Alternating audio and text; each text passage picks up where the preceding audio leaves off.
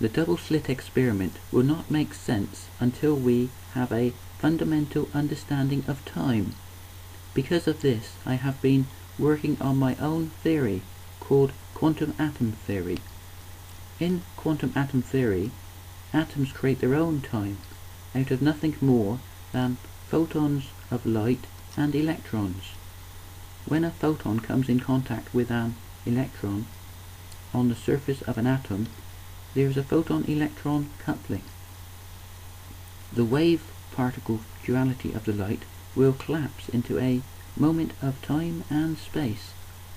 Then there is a quantum leap of energy, creating a new wave-particle function of future possibilities. We can see this process of the forming and collapsing of the quantum wave-particle function happening all around us in our everyday lives. In this oil painting of a geisha girl walking through sunlight, the wave-particle duality of the light will collapse as she walks through the rays of light.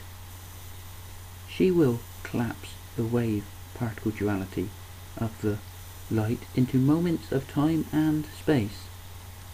Because of this process, she has free will to create her own future reality within her own space-time. The best way to see this happen directly with light is the double slit experiment. The light will expand in all possible directions as a wave-particle function. When it reaches the screen with the two slits, the photon will react with the electrons of the screen.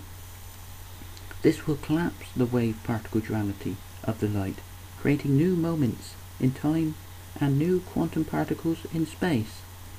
The part of the wave that does not come in contact with the screen will expand in all possible routes, going through both slits. When this wave-particle function comes in contact with the screen, it will collapse, creating moments of time and quantum particles in the shape of an interference pattern. When the observer tries to determine which slit a photon passes through, the interference pattern collapses. This is because to observe the photon, we have to create a photon-electron coupling, collapsing the wave function, creating a new moment in time and a new particle in space.